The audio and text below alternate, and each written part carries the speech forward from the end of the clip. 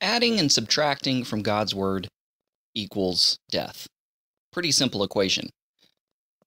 Mostly spiritual death is what I'm referring to, but sometimes physical death. In Deuteronomy chapter 4, verse 3, right after God says, don't add or take away from my word, from my commandments, from my laws, he says, your eyes have seen what the Lord did with Baal Peor.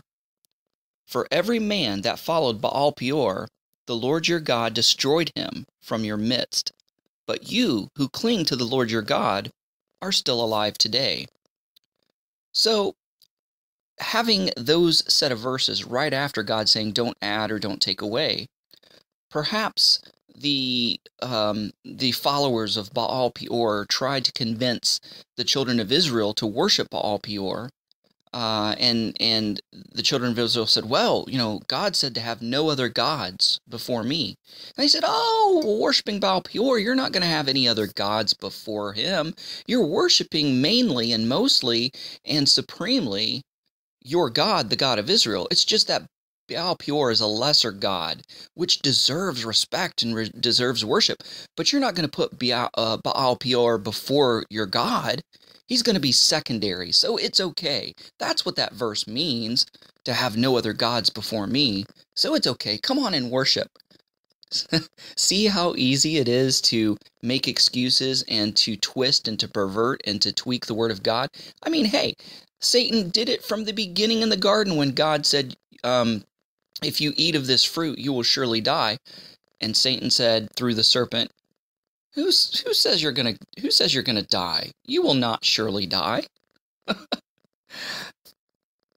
So be very careful of ministries and ministers and teachers and religious leaders who teach the Word of God, and yet they clearly try to twist it and to pervert it to make it mean what they want it to mean, to make it fit their worldview, to make it fit their interpretation. I can't tell you how many times in my lifetime that I've read the Word of God and I had to put on the brakes and say, whoa, I've believed wrong about that all my life. Boy, I'm going to have to tweak and change my beliefs now.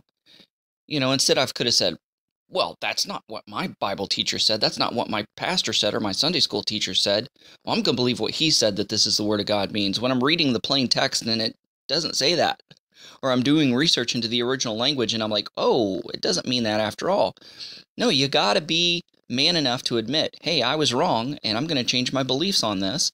I can't tell you how many times I've got in trouble with other denominations or other believers because I wouldn't go along with their particular denominational or personal pet doctrine and view the scriptures as they did because I knew better, because I studied that passage or the Word of God for myself in the original languages, and I can't see it their way. I can't interpret it their way. I looked into the historical context as well, and that's not what it means.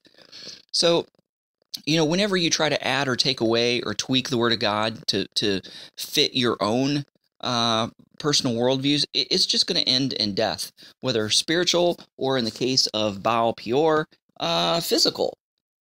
So this is just a great warning to take the Word of God as it is, that it is perfect, that we don't need to add to it or take away from it or tweak it or become hoity-toity intellectual. We just got to, you know, just read it for what it says, understand the linguistic and historical context, and make applicable applications to our modern day life.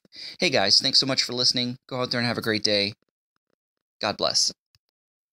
Hey everybody, thanks for watching. And don't forget to check out and subscribe to our social media accounts on Instagram at AD_International, on Facebook at Abraham's Descendants International, on Twitter at ADINT Ministries, and on Blogger at Ray Bash's Ramblings. And don't forget to check out and bookmark our website, abrahamsdescendants.com. Shalom. abrahamsdescendants.com, getting back to the 1st century in a 21st century way.